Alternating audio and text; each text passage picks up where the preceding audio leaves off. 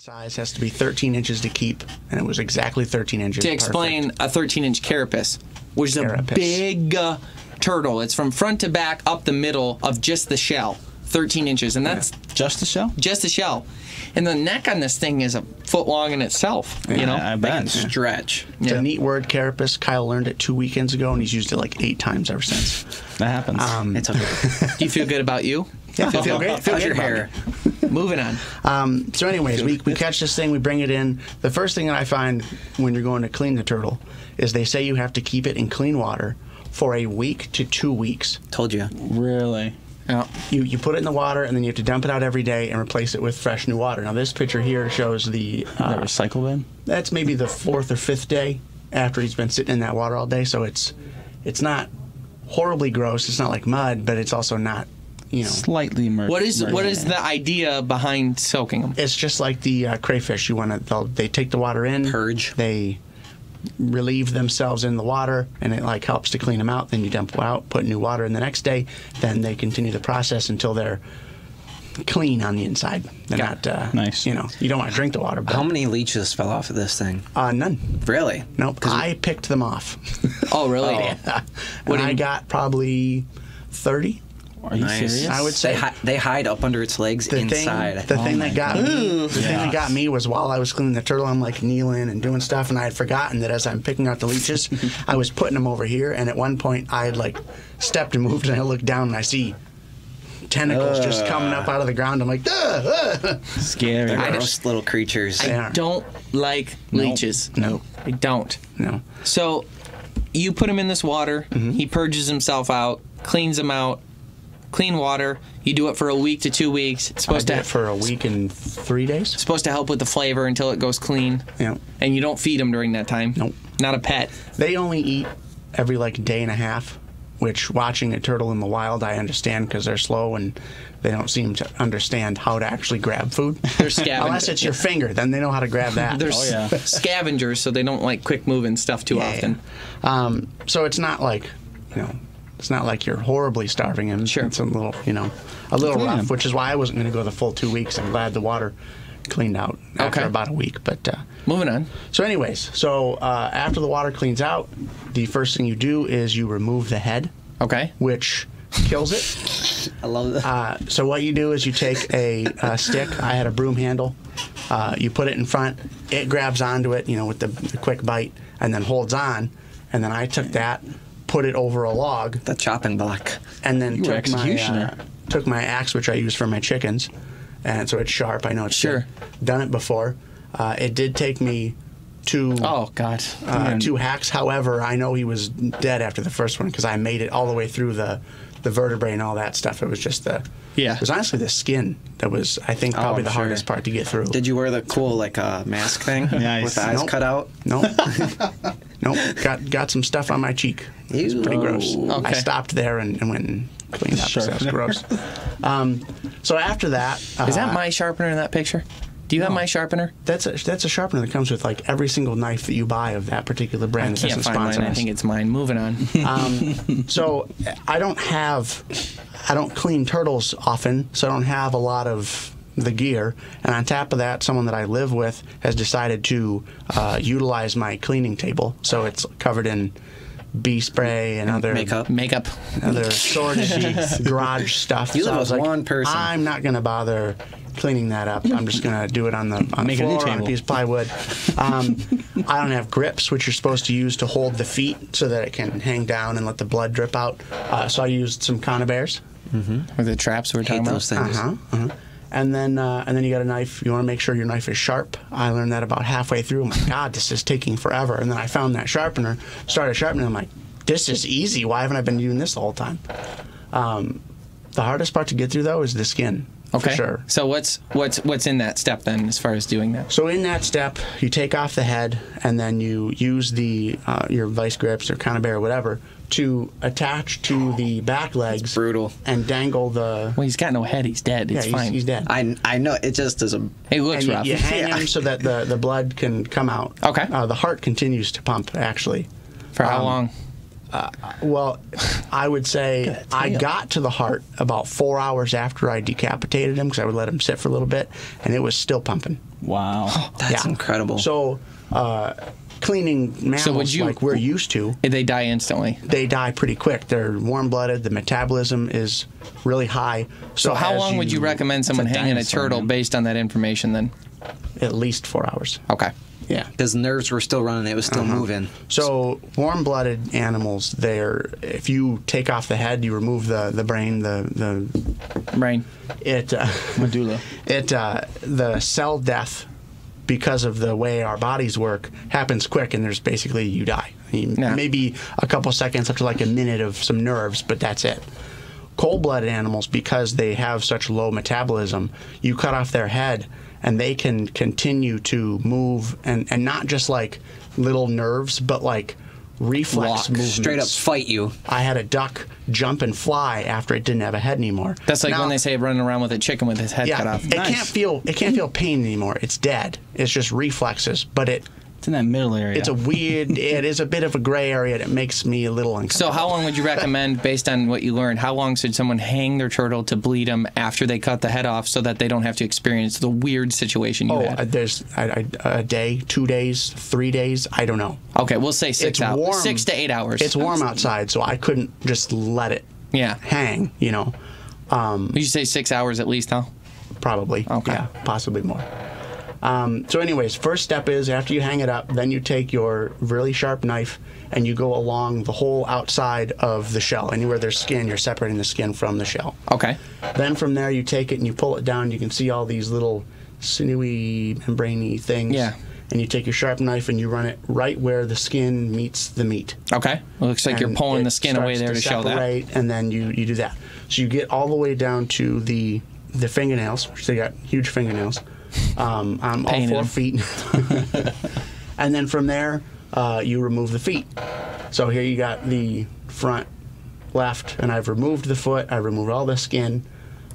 For those of you listening to this podcast on iTunes, Spotify, Google Play, whatever else, you can actually see all this video content that we're explaining in these pictures. If you go to our YouTube channel, The Grimy Outdoors, you can also see this. So continue, Jeff. It's one of the few unfortunate things where if you're just listening, you're missing out pretty good. You're a loser. My man's got all the skin off his feet and legs now. So after that, you remove any skin that you can from like the neck, the tail, the neck, the back. Yeah. There's several cracks you can get into. Got it. So then, once you've removed all the skin and all 4 feet, I did 3 because I was hanging him from one of the feet. Once you have removed all the feet, then you can move on to actually separating the shell.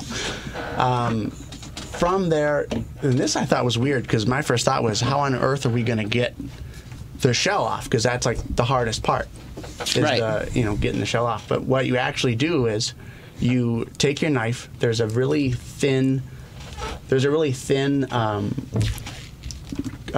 seam in between the bottom shell and the top shell, the plate and the carapace, I think it is. Okay. Yeah. Twice. And you can actually see I've already removed it on the bottom of that picture. Where you just take your knife and honestly you just cut through it. It's not hard. Okay. It just goes right through, and then that separates the bottom plate from the thing you think of when I say shell. So that's not a shell. The bottom part. It's 2 pieces. So you're cutting off the bottom of the shell, like on his underside. You're separating. His tool belt. It's a pretty clear. It's That's his fanny pack. And it's a pretty clear line. All jokes aside, fanny pack wise, it's a pretty distinct line on where that meets the shell. Yeah, super easy. Okay. Then from there, kind of like when you were removing the skin, you do the same thing with that bottom plate, where you just go in, run your knife along the bottom there until you remove all the meat. Okay. It comes right off. Okay. Clean separation. So that's that pulled off right there, is that bottom. Then you got to bowl a turtle. Okay. From there, because now you got the turtle hanging. You take him off, and you put him just on the ground or something. And does that move us into step 3? And at this point, you still haven't taken the guts out. Okay, so there's your bowl of turtle. Now what's the next step? Wow, it was looking desirable, and now it's not. Looks like a stew. From there, what you do is kind of similar to when we clean deer. I took my hatchet and put it up onto the pelvis. Okay. And beat it to break the pelvis open. From there, you can get at all the joints in the hips. Okay. So you go in there with your knife, and it's honestly just separating anything that you can find in there. Don't cut the big bag that has the pee in it. Okay. Now, he's been in clean water for several days, so if you do, it's probably not the end of the world. But where is that bag in this picture? It's inside the... Okay. It's in there still. Okay, so now it looks like there's a piece pulled off of here in this picture. Yeah, at that point, I've removed both the legs. Okay, so you go the back legs. You cut all the Or are those meat, the front? Yeah, that's the back. Cut all the meat around the joint after you've broken the pelvis open. Okay. Then you grab the leg and just twist, and it's a ball joint. Okay. So it just kind of separates after you twist once or twice around. Okay. Are the guts above the body? Like, are they up in the cavity of the shell? So interesting. That's strange because you would picture them being like on the bottom, like by the bottom carapace thing. But they're well protected. Guts are up in the shell. It makes sense from a protection standpoint. Yeah. Trunks in the front. Usually the business is in the front. It's like a Porsche. Anyhow, okay. So from there, what you do then is then you do basically the same thing with the other legs. Okay. So you just pull them aside, you pull your knife out, you separate down to the joint, twist 2 or 3 times around, leg comes off. There's a couple ligaments and things that you got to cut through that I noticed in the front that maybe I just couldn't see in the back, but it seemed like the front legs were a little harder to get off. Okay. But once you do that, then you take the whole thing, put it over a bucket, and then just scrape. Okay. I didn't take a picture of that. But all of the guts and everything is just attached to the top of the shell. Okay. By like a thin membrane, so you go in and you kind of dig at it. And you just pull those guts off. Some bits, and then they just kind of fall off. Okay. The only thing you have to do is just cast those away. They're not in this picture. You do have to separate them from the tail. Okay. Which isn't bad because, again, you've kind of purged the turtle out already. But once you do that, then you can separate the tail and the neck, which isn't really that hard either. It's just going and scraping your knife underneath the neck and the tail at the shell. And then once you do that, similar, it's a little harder because at that point you're dealing with neck that is attached to the shell, so you have to get through the vertebrae and all that stuff. But you twist that until that breaks and you can feel it. And as long as you've cut away all the ligaments and everything, then you can just separate the neck, the tail, and then at that point you get the back straps. Is that what that? See, they look like back straps because they have the tender, or it really is like a tenderloin almost because it looks it's on the inside of the spine, so it'd be the tenderloin. But it looks like it's got that same. If you pulled those tenderloins off of a turkey, it would be identical to that.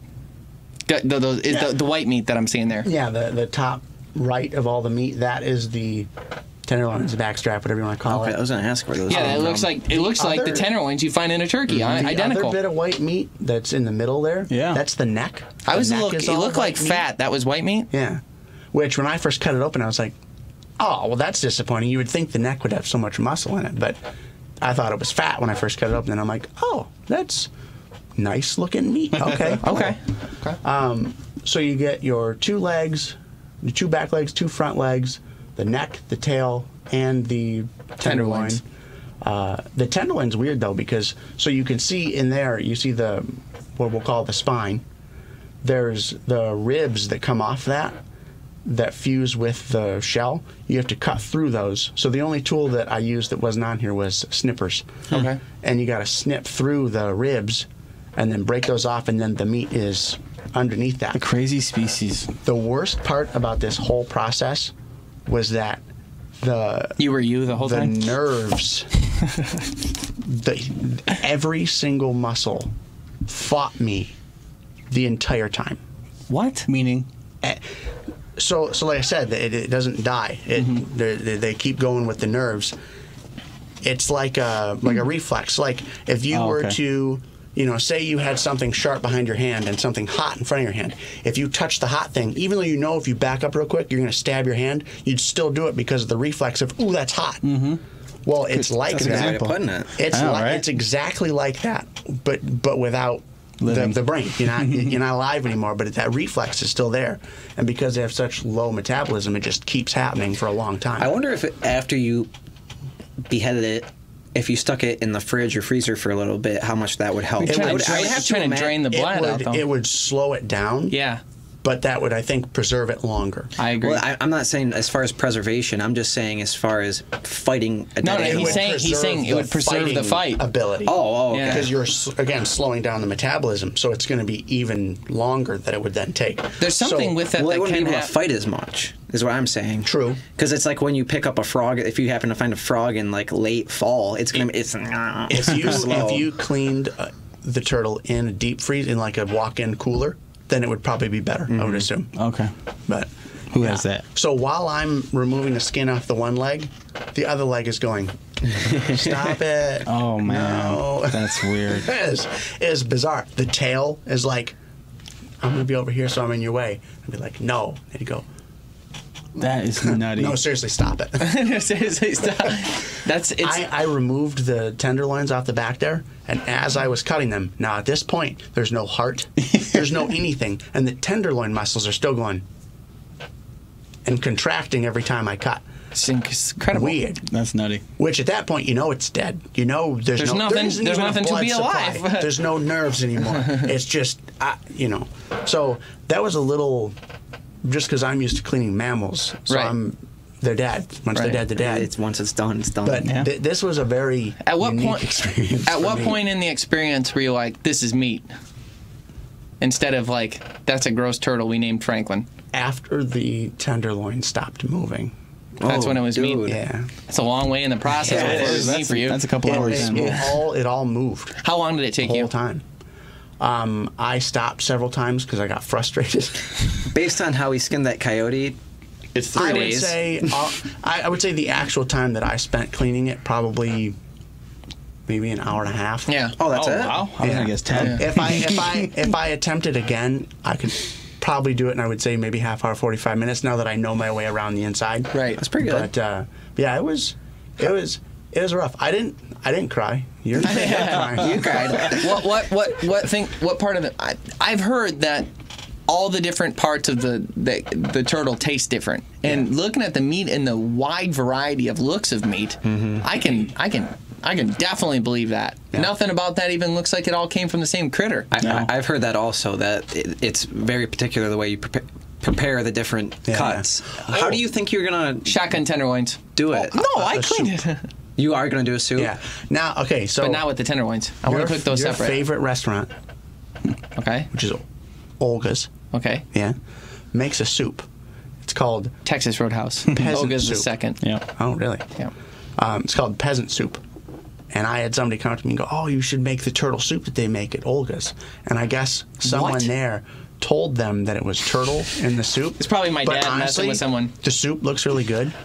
And I think I'm going to attempt to, like, get inspiration from their soup and then kind of make my own, because I don't know exactly how they make it. I'd like to try just fry it up and just try it. I want how it is. I think we make the tenderloins that way. Yes, I agree. What you would need to do is you parboil it.